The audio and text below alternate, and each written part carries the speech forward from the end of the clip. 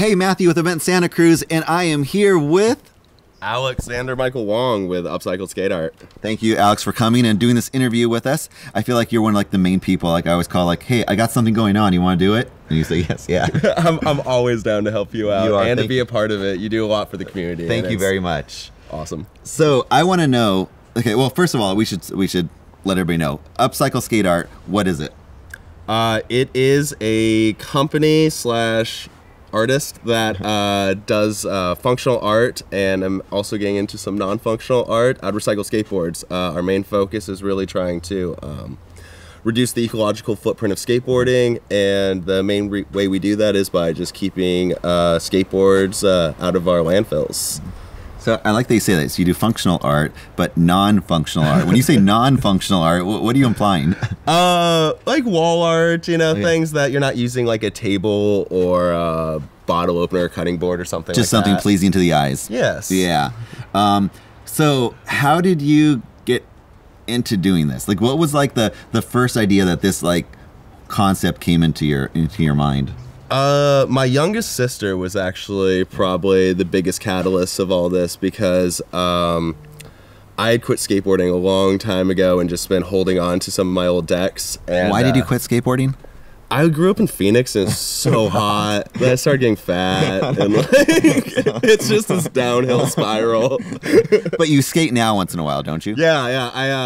As soon as I moved to Santa Cruz, I really heavily got back into skateboarding. Kind of did it every morning before I went to class, and recently I haven't been able to do it so much, mostly because of injuries and just being busy. Yeah, okay, I'm sorry, I interrupted you. So your sister was the one that kind of helped you. What was that?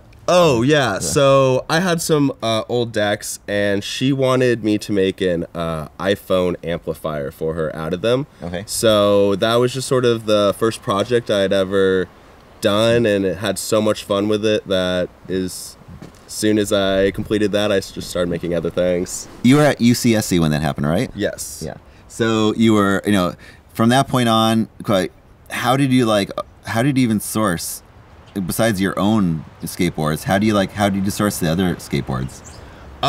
Mostly just people that I'd meet at skate parks. I'd go to the skate parks really early in the morning when not too many people were there to watch me just bail hard. So there's a really cool old man crew that would chill there and get a lot of decks from them, and then just started really networking with the local skate shops and trying to give back to them and the people that work there and just get in there. Nice. So what excites you in the morning? When you wake up, you got, besides, you have the business side of things too. You have to sell your stuff sometimes, but yeah. What excites you in the morning to wake up?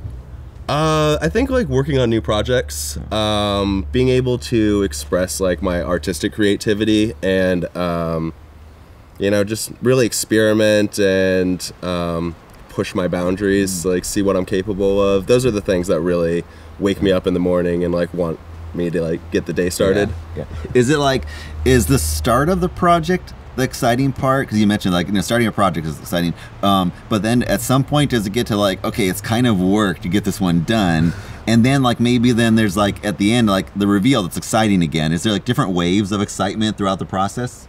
There are. I'm usually so wrapped up in the process that I don't really have all the stages of enjoyment. I feel it's always just does this work? Yeah. Get it done, and then it's shoot, now this is gonna be a lot more work to get it done. I was a little too ambitious or something. Yeah, exactly. Well, I feel Santa Cruz has embraced your work. I mean, people just love. It's Hotel Paradox is taking orders. A lot of different companies. I just see your stuff around, and I don't understand.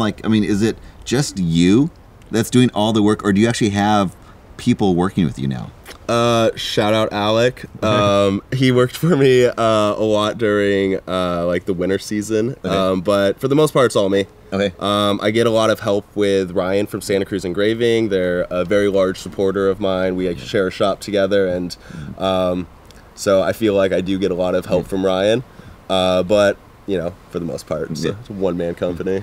Okay, so this is a little bit different than your Upcycled Skate Art, but it's still a project, and it's probably one of those projects that you said, okay, this is too big, but it's actually small.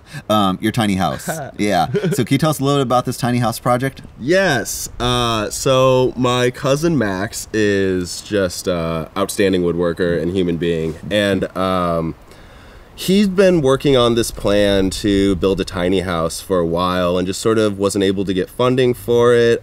You kind of find yourself in this cycle of you want to build something for somebody, but you haven't built it before, so you don't have the trust. So we just sort of decided, build it and they will come.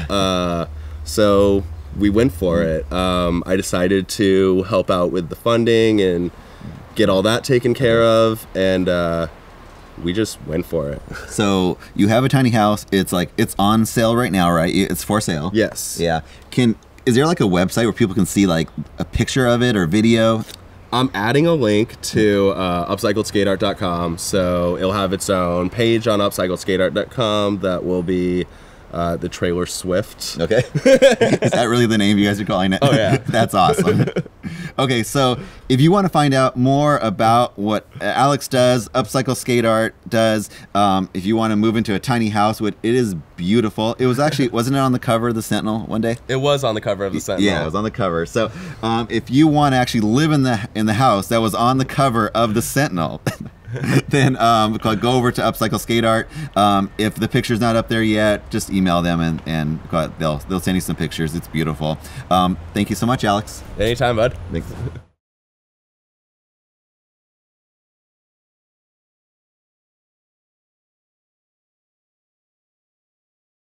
Hey, I hope you enjoyed this video. And if you did, and you want to see more, why don't you subscribe to our channel? We would really appreciate it.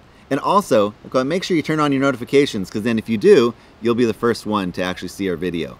And lastly, again, if you like the video, why don't you like the video? Okay, thank you very much.